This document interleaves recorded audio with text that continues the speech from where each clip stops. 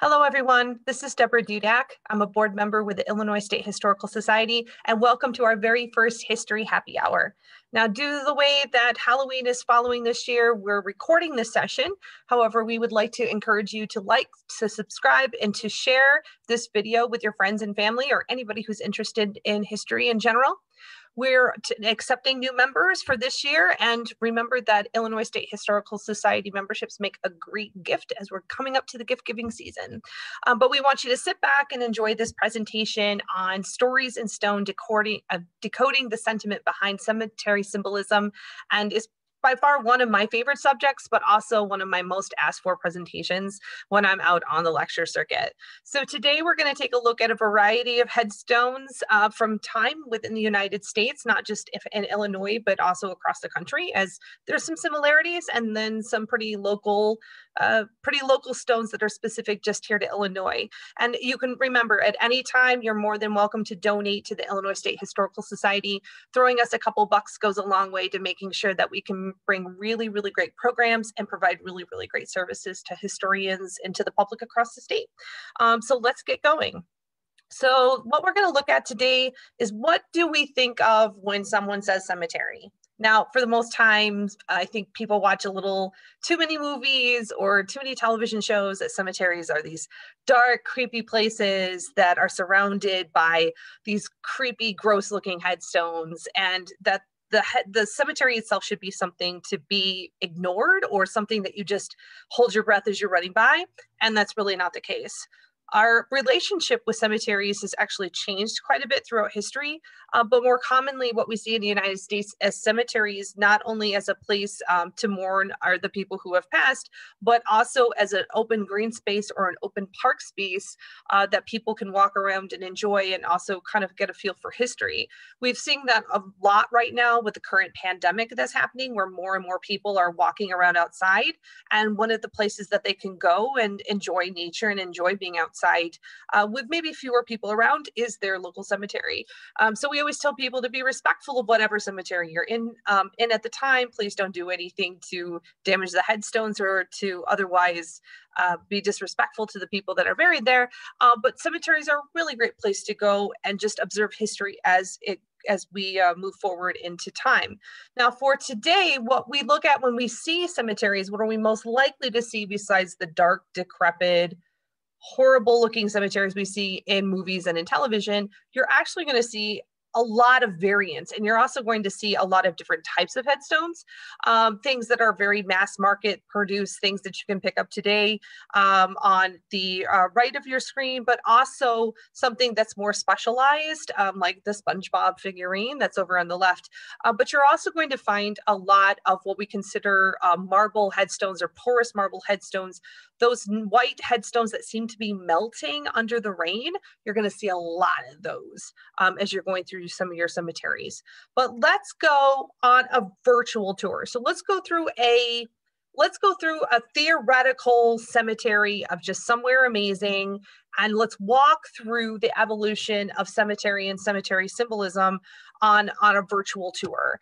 And we're going to start in the oldest section of our virtual cemetery. We're going to take a look at headstones from around 1560 to 1920. Now, your average cemetery may not have headstones that go back to 1560, at least not here in Illinois, and basically not in a lot of places outside of the original 13 colonies of the United States. But you might have a few that are maybe a little bit later than that. But we're definitely going to work from that earlier time period all the way through 1920, and then go from 1920 onward. So a lot of our early headstones, especially the ones that you'll see in New England or in the mid-Atlantic states, a lot of these early headstones have a lot of this sculpture that a lot of people would basically kind of compare to a skulled wing or like a Gothic influence.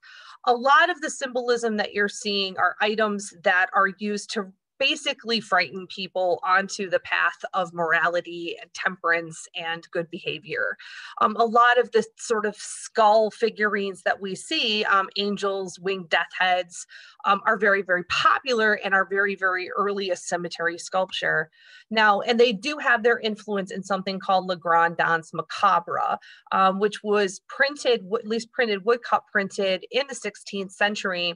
And it is in multiple languages. You can go on Internet Archive or Google Books, and you can find copies of this and look at them today. This happens to be a French version, which is the version that I tend to consult a little bit more. But this actually kind of sees death as that skeletal figure, and we inherit that from the Great Plague. So the Great Plague that was sweeping through Europe in the late medieval period and just kind of wiping people out all over the place. And the plague isn't just once, it's multiple times throughout history that you'll see the plague coming and going into different areas and different pockets of time. But death hath promised to come, and he will indeed. So it means that death is coming for you. Doesn't really matter who you are, what time period you're dealing with, if you're rich, you're poor, you're high status, you're low status, doesn't matter. Death is coming for you. And that symbolism of that winged death head is where we start to kind of see that's the origins of that winged death head, is from the artwork that comes out of the plague period. So when you're looking through headstones from the 16th and 17th century, that a lot of the symbolism, because it does have a Puritan based influence as well, where Puritans were not looking for a lot of religious symbolism in their headstones or in their markers. So they want to scare people onto the path of the straight and narrow. A lot of your themes and your cemetery symbolism from this time period is going to take place having some very hush religious overtones, or something that is more of the Freemason variety. So you do have the winged death head, you do have a crown and ewer, bookshelves and a tree on some stones. A lot of those have an ancient connotation in Christianity. So those are themes that you sometimes will see, especially crowns. We keep crowns around for a really long time. They've been with us in cemetery symbolism throughout history. But we're also looking to that Masonic and fraternal symbols are also very popular from this time period. So when you start to look at what's on our headstones, remember that a lot of the stone or the type of stone is going to depend on what was locally available to be quarried. Amazon is not in existence. You can't click add to cart. Sears Roebuck is nowhere in sight. So you have to rely on the local stonemason to grab your stone or to quarry your stone, bring it back, to spend the money to have this carved. And so it's not unusual to have multiple people buried underneath one stone, and that these burials are going to take place in a local churchyard. Now, Chicago is a pretty good example of this, that yes, we did not have cemeteries dating back to the 1560s, but what we did have were communal burial grounds in places like Lincoln Park. And Lincoln Park became so overgrown and so many people were being buried there that it became a health hazard.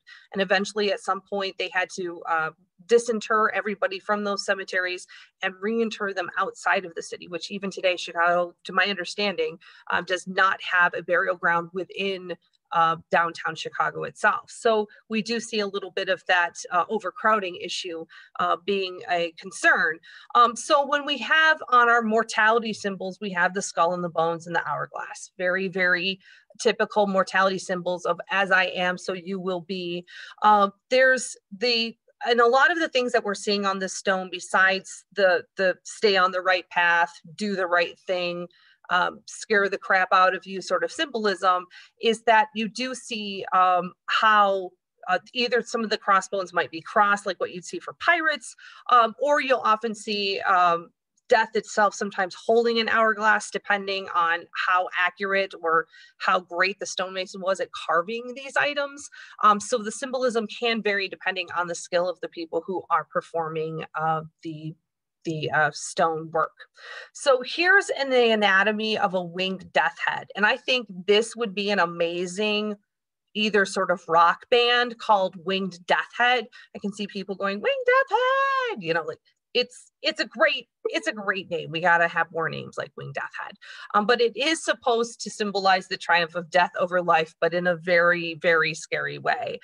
So what you'll see with the Winged Death Head is it does evolve over time. In our earlier time period, it is a skeletal face. So that's what we're getting from the symbolism and the imagery that we accumulated from the Great Plague. And then we have not only the bony face, and it also not being a non-religious symbol, it also will have hollow eyes. So that's how you can typically tell that this is a skull, the elongated jaw, the hollow eyes, the bony face. This is a skeletal figure. And then of course you have the wings kind of, flaring out from the back. As we get later into the time period, so this is now 200 years later. So if we're starting at about 1560, this is a stone from 1791, and the winged death head has given way to a winged face. Part of it is that people did like the old symbols, they did like the old imagery, and they still start bringing it, or they still try to keep it, but it's becoming, as people's attitudes towards death changes, and we start seeing this during the Enlightenment era quite a bit, that it's no longer a winged death head as much as it is a winged face. And you'll start seeing this somewhere around 1760, 1770, 1780, you'll start to see these small changes. But you'll also start seeing, as tools and skills have grown over time, you'll start to see more of a tablet-shaped marker. So you'll see a tympanium, which is at the top, the winged face in the middle, a side border, a tablet, and then a shoulder. And that's where we start seeing more of that movie, television show, Sleepy Hollow looking headstones, and is from this time period in the late 1790s. This is another early marker, but this is from 1801. So what we're seeing is that, yes, we have a full skeleton. Yes, absolutely. But we also have a torch, and torches start to become part of an imagery. This is its very infancy, of at least as far as imagery on American headstones. We start to see it more in the Victorian era, but with torches slanted upside down, which means that it's that someone may be dead, but their soul is still alight in the afterlife. A lot of this early imagery is that your candle has been put out by death. So again, we're starting to see a little imagery that we'll see later on, starting to get its starting point here. But what we also have here is an angel. We have an angel with an hourglass. So this is definitely an imagery that isn't so much about scaring people onto the straight and narrow as much as it is that death has now become this natural part of life, and that when death extinguishes, there's this angel there that's going to now transition you into heaven. So it's sort of telling that story that death is a part of life, and is a very, very different point of view from what we had earlier in the last couple of centuries. So by the early 19th century, so by 1800, markers are becoming taller and whiter. They're more of a straight tablet. The neoclassical themes of a weeping willow, a fraternal organization, urns, drapery, mourning figures, things that you'll see if you go on Google or eBay and type in mourning jewelry or mourning art or something along those lines. You'll start to see this neoclassical explosion of items, because neoclassicism and its emphasis on not only nature and questioning our place in the world, but also our attitude toward death is also changing what we are seeing on cemetery symbols and cemetery headstones from this time period. So what you'll see is a lot of weeping willows. You'll see a lot of Grecian urns, because remember, we're throwing back to new classical period. And then of course, adding more of the fraternal or Masonic symbols onto our headstones. And you see this in, what's that movie with Nicolas Cage, National Treasure. So when they're not in the cemetery, but they're looking at somebody who's saying, oh yeah, he's a master mason of the third mark. That's where we're kind of seeing from this time period as well. So another thing that I like to point out, you can have combinations. It's not just required to have one symbol on your headstone. So there typically will be 2 or 3. And the big 2 that we see are typically an urn or a Grecian urn and a weeping willow. A weeping willow, actually, yes, it always looks like it's perpetually weeping, but it also has a strength as far as that it's a resiliency to that tree, that you can take the branches off. You can actually pluck the small little branches off and they regrow. So there is sort of a symbol there of being perpetually in mourning, as if you're always going to be remembering this person with sadness that they've passed. So there's a little bit of cemetery symbolism with that too. But what you also start seeing are pillars coming into play. So there's not necessarily, when I look at it and say that every headstone is going to look like these from the 1830s. Sometimes it's just as very simple. That's what somebody could afford, is just to simply have a weeping willow. But more and more of that symmetry of neoclassicism, the pillars on both sides, the urn right in the middle, the weeping willow tree kind of draping over and filling out that space. You'll see a lot of design elements in these headstones from this time period. Now, by the time we get to the mid-19th century, so about 1855 onward, allegorical themes start to replace those neoclassical symbols, which were hot for about 50 years or so. You still see the old symbols. You still see the weeping willows. You still see the crowns. You still see the urns. You still see the pillars. But you're starting to also find more of the themes that we would associate today with older cemetery symbolism. So marble, of course, is going to be super popular. It's easy to carve and it's easy to ship. And with advances that we start seeing in the Civil War as far as transportation distribution and more sophisticated equipment, it's going to give away to different types of markers that we're going to see. But we're also going to see explosions in things like iron grave markers and decorative flowers becoming popular. So there's a lot of changes that we start seeing because the Victorians really start putting their own stamp on this. And in a way that, because they were over the top decorative, they start bringing that symbolism into their cemeteries as well. So let's take a look at some Civil War headstones. Now, these are just some examples. If you go into our little cemetery, our little virtual cemetery, you'll typically find an area that's a military plot, or you'll see a military headstone lumped in a family plot somewhere. That's because by an act of Congress after the Civil War, there were burial rights, or at least the ability to be buried for free and to be provided with a free headstone that actually starts in 1873. And those are in national cemeteries. But when you're in our smaller little virtual cemetery, the government starts providing these headstones in 1879, because not everybody wanted to be buried in a national cemetery. Some people wanted to be buried with their spouse. Some people wanted to be buried with their mother, their father, their grandparents, their brothers, their sisters. So Congress expanded these burial rights acts into 1879. So you will see a difference. Sometimes I've had some people who say Confederate headstones are angled at the top, and I have seen that. In our cemetery, it just happens to be a lot of Union soldiers, because we're going to be in Illinois. So what you'll typically have are just rows of individuals, and just know that they were receiving these headstones for free, and their markings, and that their burials were free as well. So, but not everybody who served in the Civil War had a headstone that matches the ones that we've just seen. So for example, here's the burial of Andrew Ingalls. And Andrew was a veteran of the Civil War. He died in 1863 of typhoid fever. So he was in Gallon, Tennessee, which is next to Nashville. And his father was a man of pretty good means. So he was able to get the permission slips needed to take the train down to pick up his son's body and then transport it back. And it had been a family story that he had done this, so we didn't quite have the evidence to support that he had done this. We couldn't find any burial transcripts. We couldn't find any burial transit forms, some of those other paperwork that comes up in history. So what we actually did was a ground penetrating radar project in this portion of the cemetery. And sure enough, there is a body there. So we are fairly confident that this is the body that Mr. Ingalls brought back, and that is the body of his son, Andrew. Now, because Andrew died in 1863, his parents bought his headstone, which is why we have so much information about him.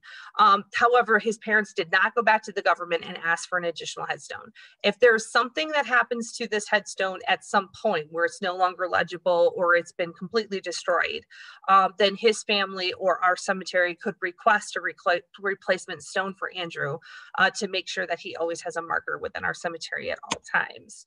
Now, when we start looking at this era of time and we start looking at our cemetery, we start looking at the impact that the Civil War had on cemeteries as a whole. Yes, you have cemeteries being established in the 1850s outside of downtown cities. You start to have more of the park-like feel, more of that rolling hills, pretty side lakes, pretty trees, more of a nature, back to nature environment that we start seeing in the 1850s.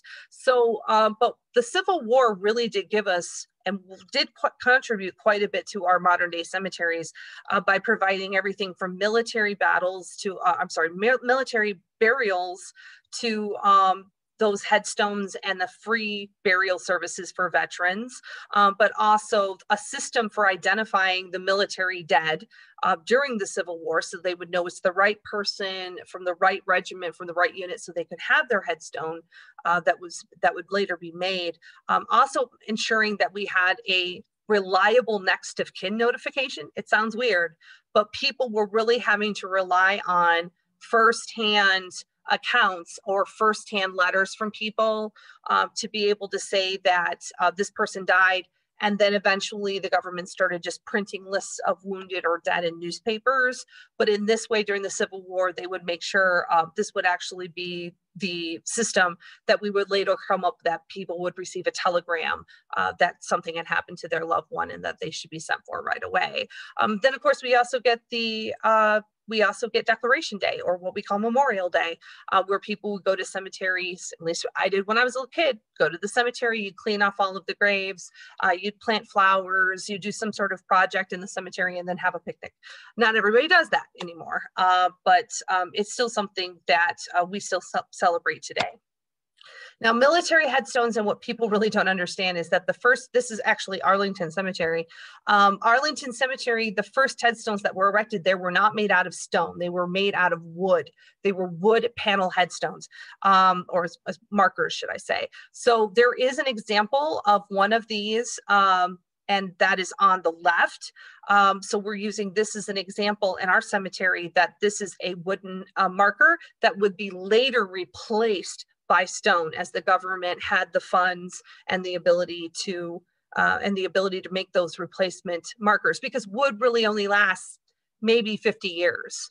But by the time we get that funding in 1873 and 1878, now we can start adding more of these stones to our cemetery. There's also headstones that have evolved over time. So for example, we have our Civil War headstones that are over on the left. We have a replacement stone in the center for a fifer who served in the Revolutionary War. So he must have had a marker at some point. He's still covered underneath all of those acts of Congress. So we were able to go back, get a replacement stone, and then the local NSDAR, National Society for the Daughters of the American Revolution, actually placed a bronze marker in the middle of that marker that was provided by the government. And then, of course, on the right, you'll see all of the different headstones that we have for individuals that are no longer those upright stones, as there's a lot of cemeteries that have said, no, all the headstones need to be flat, so our groundskeepers can just mow right over them. So now you start seeing not only stone just flat stone markers, but then we also have the bronze markers. In the case of my grandfather, he has an upright stone, but then on the back he has the military issued bronze plaque. So some people are starting to do that too. So you'll see military headstones go through time. I did find one for a veteran of the Toledo War, and that was really cool. If anybody knows what the Toledo War is, you get extra credit points, because I did find one dude who had a headstone that said veteran of the Toledo War. So that's a totally different thing. It's not necessarily Illinois, but it's still a pretty cool war. So let's turn the corner and let's take a look into those mid 1850s and onward headstones. We're going to go from about 1850 to about 1920 here. And here are some popular symbols that we tend to, or modern audiences tend to equate to cemetery symbolism. So we have owls and ivy. So owls tend to be the wise bird. Remember, we're looking at some Greek symbolism here because of Athena, the goddess of wisdom, or that somebody just really liked owls. We have the doves of peace. We have the Lamb of God, which we use a lot for children's markers, or for small children, typically under the age of 12, but you do get to see them a lot more for babies that are under the age of 2. The sheath of wheat, which means a life well lived, or that I'm bringing in my harvest. So we're going to Jesus, that your life is over, and that you're going to Jesus, and this is that final harvest. And then of course, seeing an expansion of fraternal organizations like Woodsmen of the World, we'll start seeing more of those society symbols that are being available for purchase. But here are a couple that I think that people kind of get confused about. So let's run through some of the symbols that maybe you've seen, but you haven't really known what they are before. This is the Alpha and Omega, the Chi Rho, and the IHS, or the IHS or IHC. So you'll see these on larger markers. Sometimes there's just the 2, sometimes it's all 4, but the Alpha and Omega are in the yellow. So remember that the beginning and the end. So that's another one of those early references. The second is the Chi Rho, which is the 2 letters for P and X. So PX is also a Latin word for pax, which means peace. So you'll see that in the red.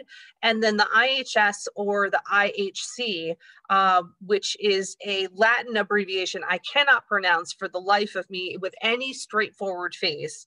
But in this sign, you will conquer. And that's the one that looks in blue, that looks like some sort of heraldry symbol. So you typically will see these sometimes by themselves, sometimes all 4.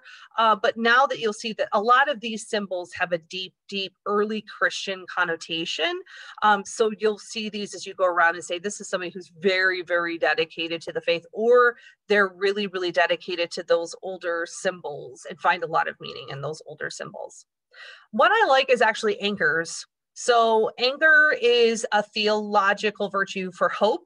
So it does come from Hebrews, and that God is your anchor in the harbor, so that this is your place to find safe harbor. It is an early Christian symbol, and somebody was running around saying if somebody has an anchor on their headstone, then they were a sailor. And that's funny, because I've seen headstones of a small child who was 4 that has an anchor on it. I don't believe the US Navy takes 4-year-olds into their service. And if they do, that's completely dumb. So in this instance, it's not, yes, that the symbol anchor can indicate that somebody performed military service, or was a merchant marine, or was a ship's captain on a merchant vessel. Yes, that's completely true. But it also has that connotation to the theological value of hope. And that it's that Christ is my anchor in the harbor. So in this instance, Captain Sylvester Keeney, he was a ship's captain. You can see it by his spyglass as well. So this makes perfect sense that he would have an anchor. A 4-year-old, it's a different symbol and a different value. Books pop up a lot, and this is actually a twofer. So you'll see that there's the book on the top, but look below it, and you'll start to see you'll start to see an arch, and then a gateway, That's actually our little Easter egg for a symbol that we're going to get to in just a second. So this is actually a twofer stone, but I wanted to show this as an example of one of the books that we have here in the library. So books can represent the Bible, or it can just simply mean knowledge. And if we're looking at the book that I have been reading lately, which is Stories in Stone, a field guide to cemetery symbolism, that this book, just like many other books, is somebody who could be very much a reader or a person who holds learning very, very highly. That's another symbol for a book. It's also a book that can register the deceased deeds on earth, because remember, we do have the symbolism of St. Peter sitting at his ledger when somebody comes up and looking to see if they're on the naughty or nice list, depending on what's on their on the deeds that they performed on earth. So you do have that a little bit of symbolism as well. Now, a broken column can represent a lot of different things. So just as symbolism, people find the symbolism in clouds. Sometimes people find symbolism in different images in this time period. So we're taking a look that the broken column can often mean that is a life that has typically been cut short, or it is a life that has been cut short by a tragic accident. So you will see with the column, and of course, this isn't just in a symbolism in a headstone, but it's also the symbolism of an upright stone that may be a broken column. And I've got a good example of that to show you. So here's another one, which is clasped hands. So you will see this, and notice if we look at the symbol on the left, that you'll see a woman's blouse on one side and a man's cuff and button on the right. So there are some connotations that if one hand is slightly higher than the other will designate that somebody passed before the other spouse. But in some instances, it just means that either this is a spouse or spouses who have been reunited in death. But in the case of Andrew Ingalls, who we saw a little bit earlier, he has grasped hands on his headstone, but he was not married. So it's also a connotation of somebody being welcomed into the afterlife, and really adhering to that idea that of the good Christian death, that this person is going to accept death willingly and with an open heart, and then someone will be there to welcome them into heaven. Now, remember when we talked about our book just a couple of slides ago, and we're looking at something, some symbolism that, yes, it had our book on it, but this is the more interesting bit to me. This is the gates ajar. And you'll see this was like super popular starting right after the Civil War. And you still saw the gates ajar being a super popular image all the way into the 1940s. So this is a super cool, super amazing story that the gates ajar is actually imagery that came about because of a best-selling Christian book. So The Gates Ajar, published by Elizabeth Stuart Phelps in 1868, was the Christian twilight of its time period. So everybody read this book. It was like one of the best-selling religious novels of the 19th century. And it was so popular, she made 3 of them. She was like a trilogy, kind of like Twilight, I think, had 4, but she had a trilogy of these books. She could not stop writing them. And part of the story of The Gates Ajar is because of the overwhelming death and grief of the amount of people who were passing in the Civil War. So in this instance, Elizabeth Stuart Phelps, she had lost not only her mother, her stepmother, and her fiance, but she had also, just because of this grief and of all those deaths happening very, very quickly, she wrote this book about a young woman who experiences a death of a brother and how she starts to visit this older aunt who has a little girl.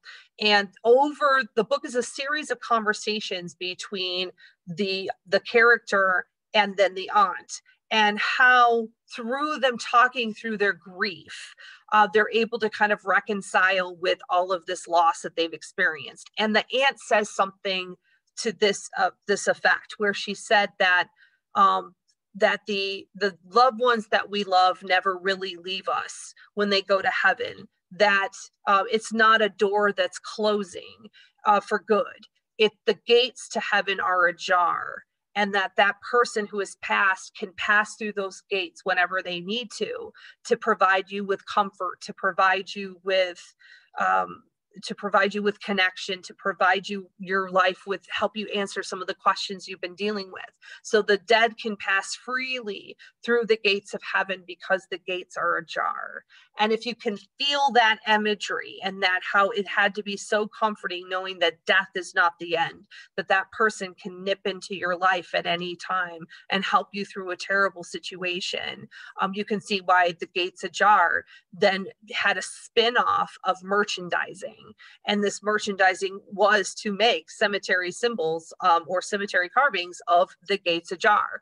But people liked the old imagery as well. So they liked the books, they liked the crowns, they liked the doves, they liked some of the trees or the flower symbolism. So the gates ajar is often just the main focal point, but there's all of these other symbols that go with it. So when you see a gates ajar, know that you're seeing the merchandising opportunity out of a best-selling book. And that's why has to be one of my favorite images in our tour today. But the other one we're going to take a look at is pointed fingers. And no, I'm not meaning the finger that makes people offended and hurts their feelings, okay? We're talking about typically an index finger, so pointer finger. So remember that the finger pointing up is what we see as somebody is going to heaven. The pointing down is sometimes God reaching for a soul, or this is the hand of God coming down to reach for the soul. It does not mean, a downward finger does not mean this person is in any way sentenced to a life of or an afterlife of damnation. That is a very consistent misconception. It can mean, however, an untimely, sudden, or unexpected death. So I often kind of look at that and say those images will often be coupled with other symbols. So for example, I have here a downward finger with chains that have been broken.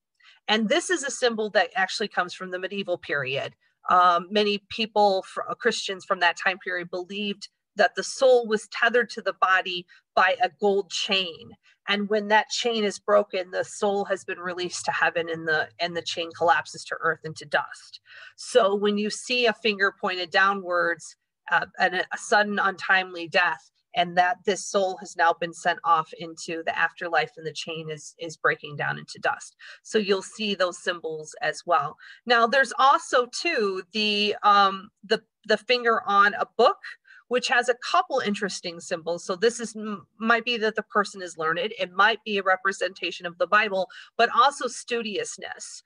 That in different types of portraiture throughout time, people who've typically had a finger in a book or on a book, in the example that we'll see on our imagery today, that person was very learned. So there's multiple connotations with that symbol.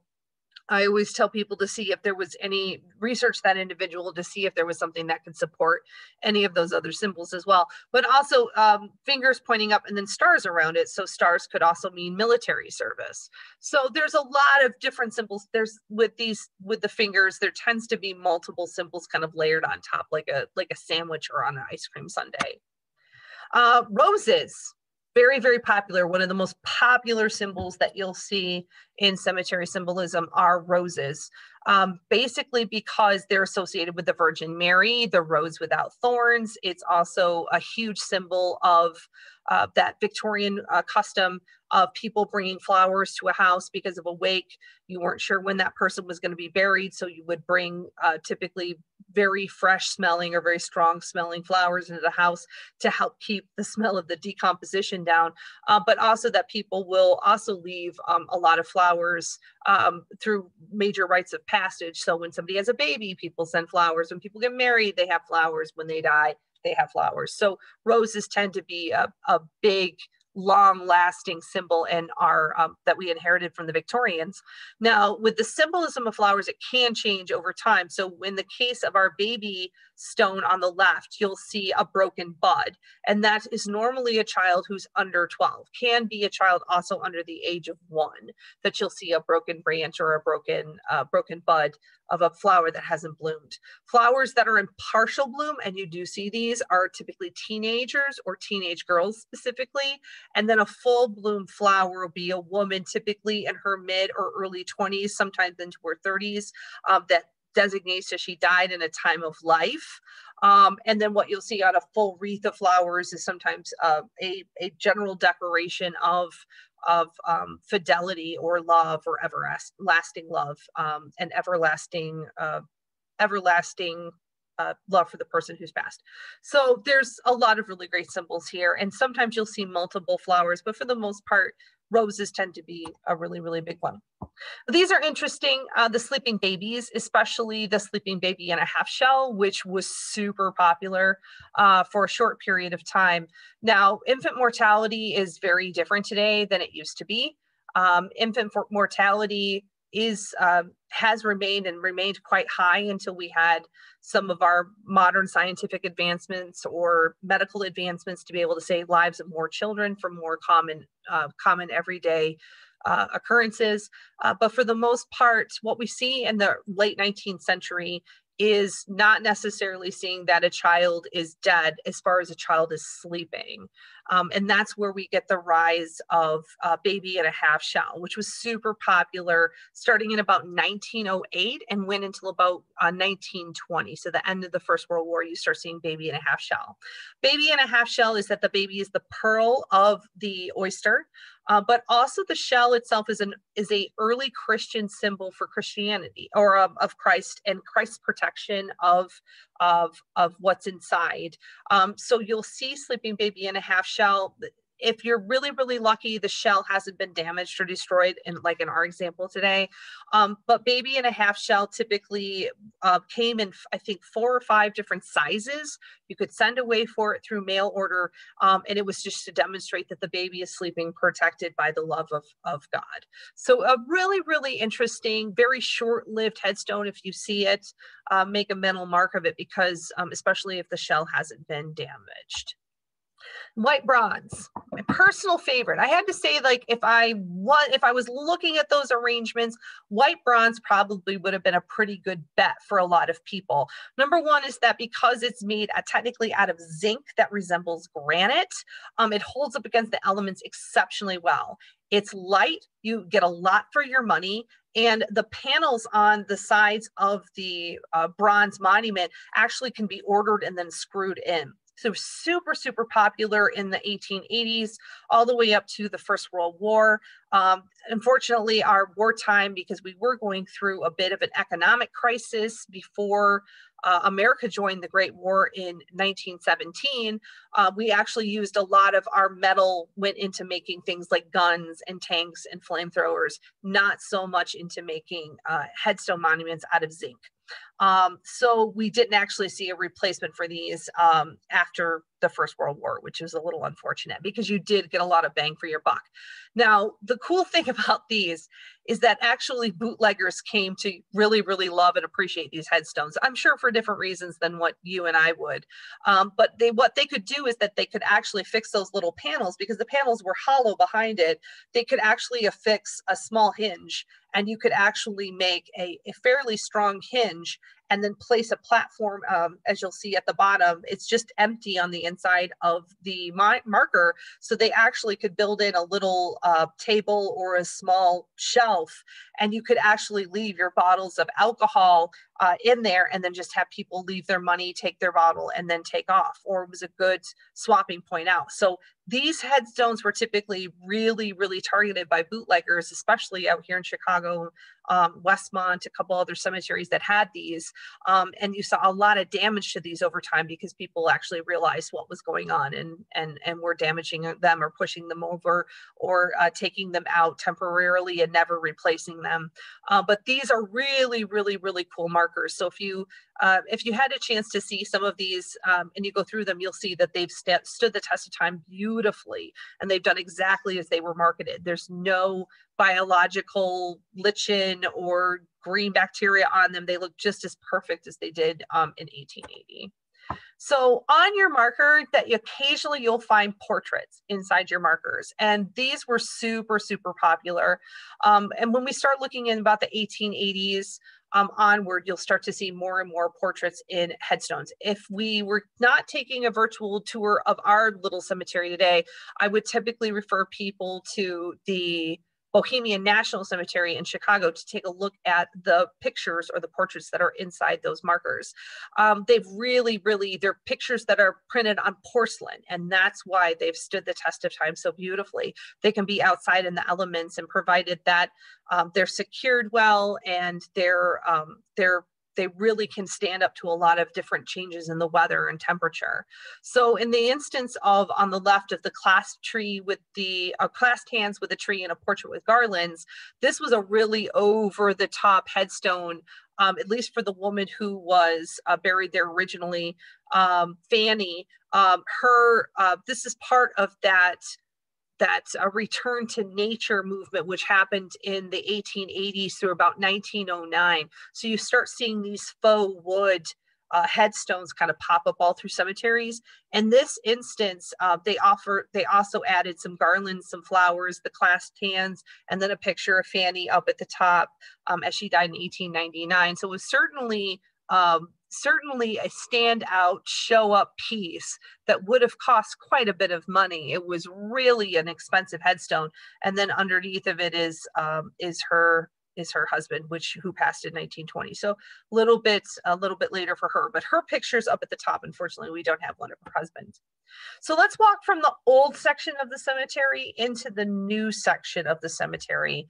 And some of our modern headstones that we're starting to see as we walk through, we're starting to see the symbolism has changed. Some of the old symbols are still there, so you'll still see a lot of angels. You'll see a lot of symbols of imagery of crosses, of garlands, of roses, but you'll also start to see more popular things of what people felt were important, or a symbol that is a lot to them. So for example, we have a gentleman who has a semi-truck on his headstone and another person who has a dolphin.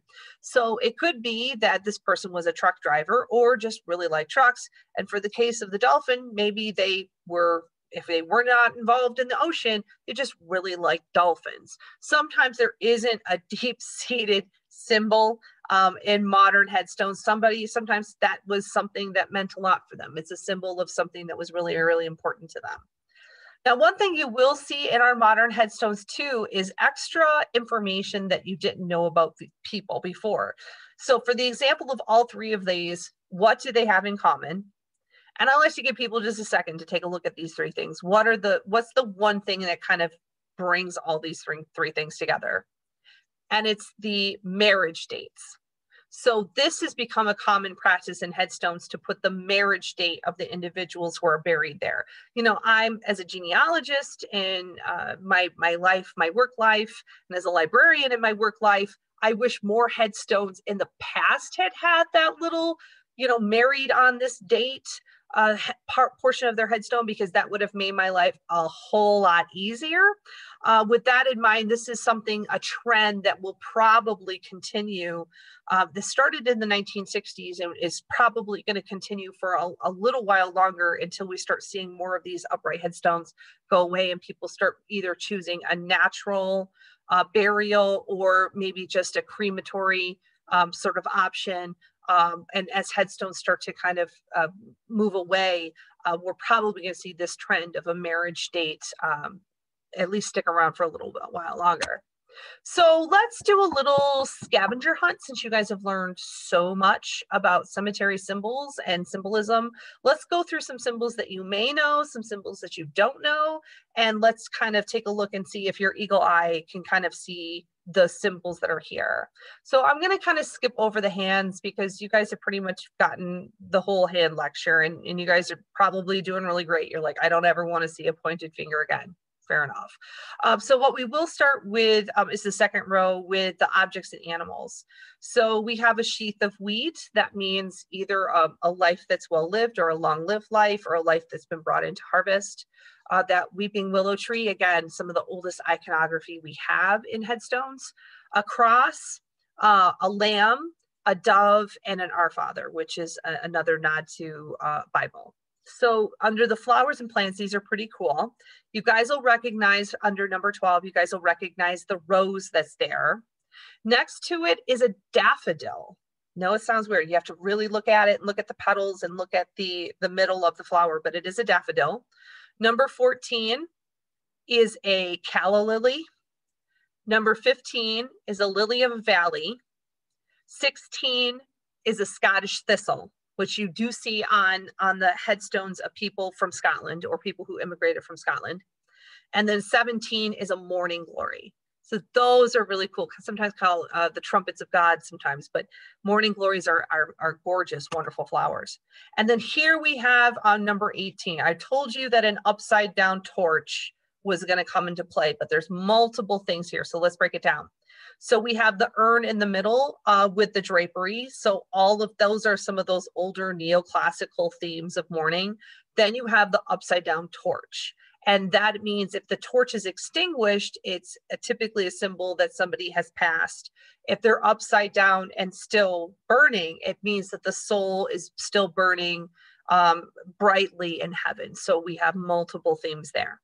Number 20, we see another one of those crooked fingers with the chains. So that is a life that has been cut short, and that the gold chain between the soul and the body has been cut as well. And that chain is now dissolving into dust.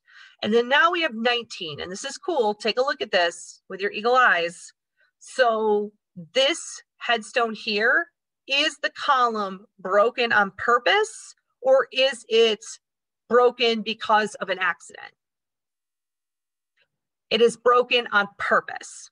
So it was designed to look like a broken column. And how do we know that? Is because we're able to look at the top, it's kind of jagged, and then we're able to check out that chain, and the chain is broken in the back. So I wasn't going to show you that one, but the chain is broken in the back. So this is, again, a life cut short, and sometimes by an accident or some other sort of disaster. And then now the soul, the chain has been broken as well. So the soul's been untethered from the body. So I hope that you guys, if you want to learn more about headstones, please go through and check out the National Association of Cemetery Preservationists. There are a lot of amazing cemetery preservationists here in Illinois. There's a whole program here at the state of Illinois, which we hope that you'll go through if you're interested in cemetery preservation, and especially if you're looking for an opportunity to get outside and do more. There's a lot of really great cemeteries that could use a lot of help, not only with cleaning, but with fixing and repairing stones. So you can also refer to Billion Graves or Find a Grave, really, really great websites if you're interested of getting outside and taking more pictures of headstones that look particularly interesting. There's a couple of books and a couple of guides I recommend. You can just screenshot this and use this whenever you like.